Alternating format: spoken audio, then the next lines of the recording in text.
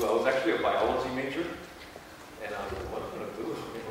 I hate biology. And I was searching for something that would put more meaning in my life. So I stumbled upon ethnic studies at the University of Hawaii.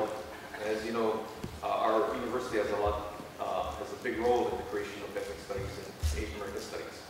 But I met Dr. Odo, and I took his class, and it changed my life. You know, I'm here because I was, going through life in Hawaii, just thinking, everything's all good, and I didn't even know my history. So I met Dr. Odo, and so he gave me a more in-depth look at my own history as a immigrant, a descendant of immigrants to Hawaii, but also to look at things in a larger context. So you probably hear me talk about the larger context in class all the time. A larger context along time and space. So it's from Dr. Odo, I got that idea of looking at things in a larger historical and geographical context. But Dr. Odo left the University of Hawaii, and he was taught at different universities, including Columbia University and others, many others. But he was also the founding director of the Asian Pacific American program at the Smithsonian institution. He has a much longer career, and it would take me a long time to go through it, and I don't want to take too much time. But most recently, he completed a book on Holloway. So we watched Picture Bride in our class, and actually the movie Picture Bride was created around these Holloway, which are songs that the Issei in Hawaii sang while working, and it became this particular genre of singing in Hawaii. But Dr. Odo spent decades gathering material and writing this book, and so I'll have Dr. Odo tell me more about this, but this is Dr. Franklin Odo. Thank you, Wes. So it's a real pleasure to be here. I see some old friends and some young people. I want to just say a few words about these songs.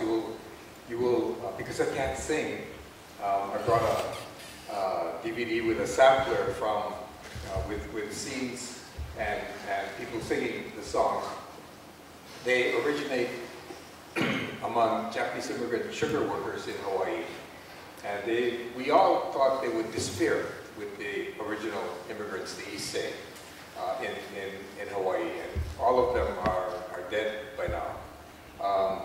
But for some interesting kinds of reasons, and maybe later on with our Q&A we can talk about the resurrection of cultural legacies. But one of the key things that I would say this project has taught me is to ask people who come from immigrant backgrounds to really think about what you see around you that look like things that are ephemeral, things that can be thrown away that are not particularly important. Because you don't necessarily know what it is that historians are going to look at later to try to tell the story of your families, your parents, your grandparents, and yourselves. So you might sort of think a little bit more critically about what's around you. Wesley mentioned context and larger context. So if you think about what it is that a society does to protect the kinds of cultural practices that immigrants bring, and because there's such a strong tendency to try to have people assimilate into mainstream America, a lot of the things that people practice can be, in fact, irretrievably lost. And so I think what I'd like to do first is to show the DVD to give you an introduction to what are called Pololele Bushi. Bushi is the Japanese term for tune or melody.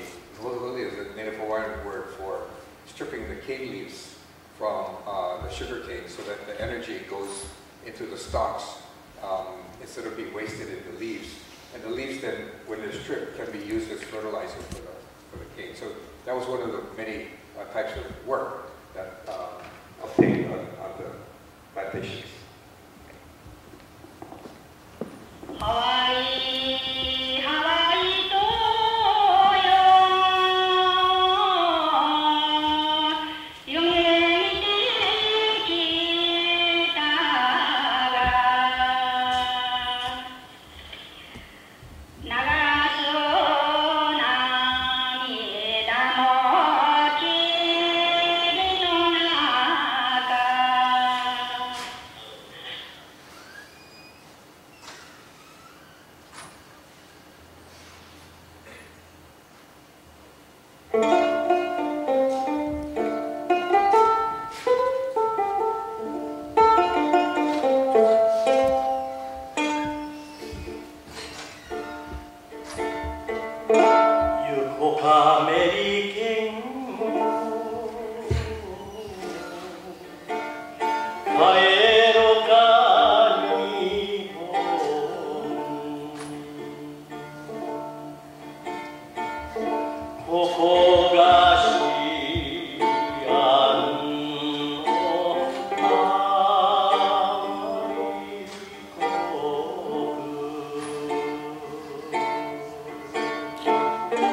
First of all, it's emotionally beautiful.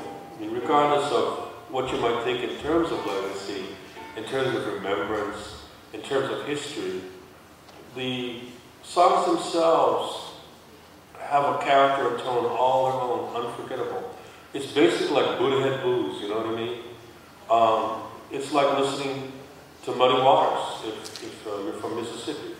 It's the same thing. I don't care if you don't like the blues, there's a voice there that you can't ignore. It grips you. It's gripping culture. I worked from 6 o'clock in the morning until 4 o'clock in the afternoon. That's the way it was. We were given an hour for meals. In between, they'd give us a little bit of time to smoke. In Japan, I wasn't used to doing this kind of extremely difficult work, and it was hard to bear until I got used to it. 昔、今はトランプなんかでも柳声をわかるでしょ、はい、あれを掲げて来られる自分に Our trunks. You know what yanagigori is, right? We came with our wicker suitcases. The women would go into the fields where the cane was planted and go along the lines. As people did the holy work, we sang the songs. 芝居でこれがね、それでその時私がこっちでこれをよくしょやったね。ハワイハワイとよ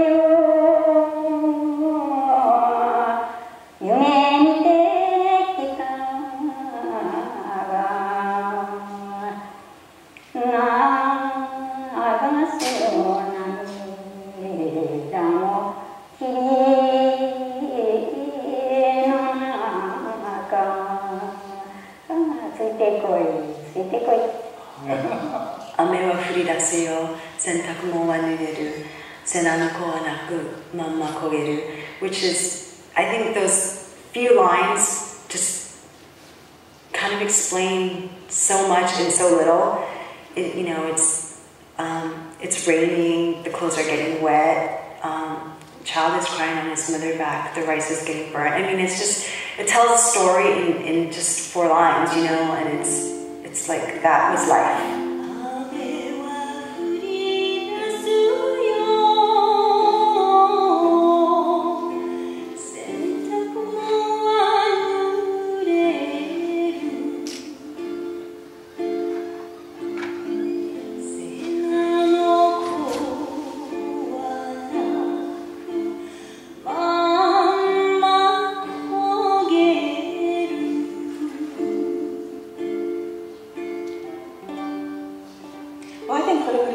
And the reason why it's become such a, for our knowledge of plantation experience, is because these are songs that seem to come from the people. In other words, the melody may have been set, but people were willing to throw in their own lives and their own sentiments into the song, and that makes them so valuable. If we want to know something of what some of these women's lives were like, not everybody's, but some of these women's lives, what they were like, then in some ways we could do no better than to listen to their own words as expressed through song.